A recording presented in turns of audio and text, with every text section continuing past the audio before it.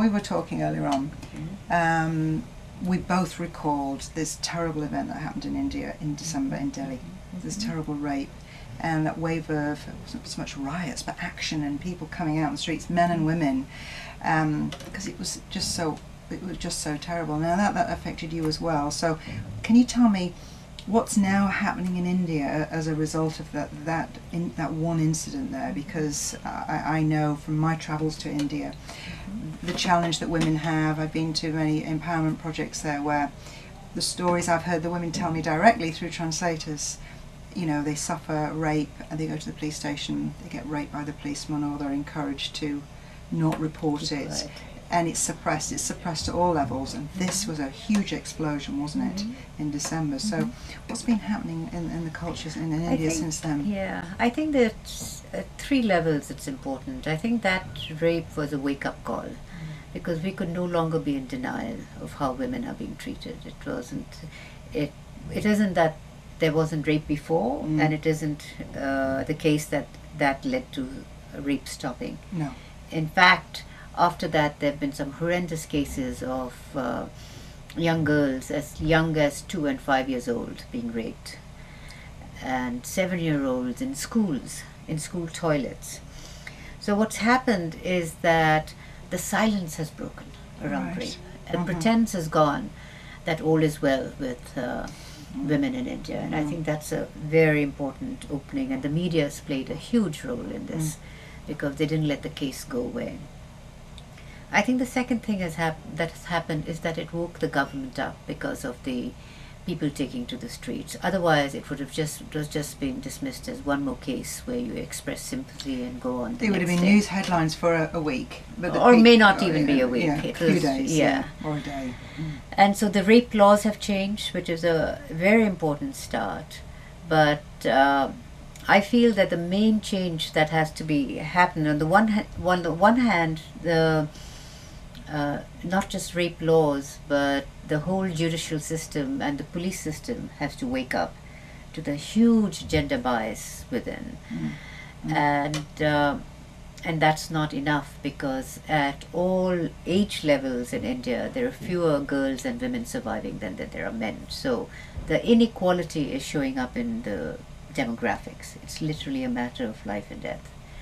And that's not going to change till we really address the cultural issues and the deep cultural issues in the way women are raised, girls are raised and made to believe, and we don't question it because it's part of the culture, and we need to start questioning just about everything, of that girls are of less value than boys, and that women are of less value than men. And it's true that in India, a lot of women are now CEOs of large companies, particularly in banks. They are working in large numbers, but that doesn't necessarily mean that their own sense of well-being below the surface has shifted. Really? They certainly have economic independence, but it doesn't mean that they freed up from the traditional hold of the culture, which keeps women.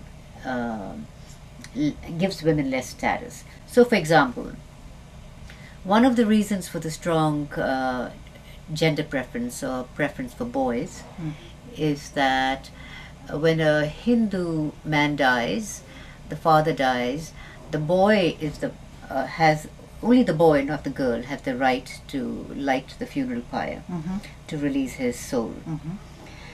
And so there was a recent Supreme Court decision,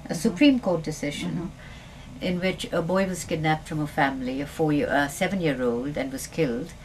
And the Supreme Justice Court ruled that the person who was accused would be given a death penalty because it was a boy that was killed and not a girl. Okay. And that the family still had 3 girls, but because it was the boy who was killed, that it meant that the parents were deprived of a primary income earner, and that there would be nobody to take care of them in the old age. Right. So these cultural constraints need to be addressed if we're going to make 600 million women and girls safe. There's a lot of people in India in geographically, regionally spread out, and at different levels of society, aren't there? So there's quite a task in getting that cultural shift. But once identified, that's the trajectory. Exactly. That's the deep, rather than just changing the odd law, looking at the culture underneath. Right. I think the other myth that's important to address is that this gender inequality is not an issue of poverty. In fact, poor women are freer than men in the middle classes and in the rich. If you look at the demographic statistics, female feticide is higher in the richest neighborhoods in the cities than in the poor areas. I heard that when I was in Delhi. I couldn't believe it. So it isn't. You'd it think isn't that the case. with education, So it's not just education. No. It's not just income. It's not just employment. It is basically addressing the underlying issues of culture, and there's a huge issue of joblessness amongst young men. So that's another issue that needs to be addressed, because the cities swarming with young men between the ages of 17 and 25 who have nothing to do or get very little income, and the research shows very clearly that when there are large numbers of unemployed young men, there's a lot more conflict, including civil war. What are you doing at the moment? I'm doing two things. One is I'm writing a book that was emerged out of my own personal agony about Nirbhaya, or Jyoti Pandey, as her name is, murder and rape and then murder, because she did die because of the extreme torture that she was subject to. And I'm writing a book that I'm hoping will change the conversation between men and women in India by addressing some of these cultural issues, coming from a source of compassion and telling my own story and linking it to the demographics as well as some of the theories in social change. Beautiful, lovely. And then the other part, of course, after that is to address the helping people once they become aware. How do you change behavior? How do you change your habit? It's a habit. Changing habits, that's the thing, isn't it? And getting into a new habit once you've had that awareness. Fantastic. Well, good luck with that. Thank you. And thank you for spending time today. Good luck with the rest of your retreat. And if I don't see you before, which I hope I will, hopefully I'll see you at the next summer gathering. Yes. We've had fun. Thank you so much. Lovely. Thank you, Deepa. Thanks for joining us today.